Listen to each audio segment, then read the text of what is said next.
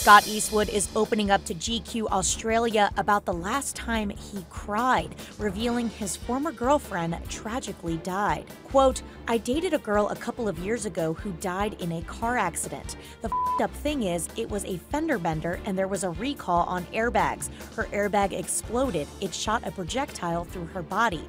It split her spine, and I've never told anybody that."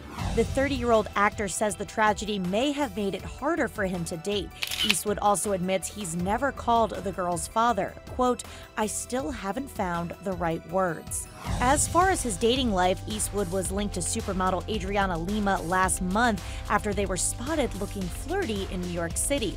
But a source close to the Suicide Squad star previously told ET they're not an item.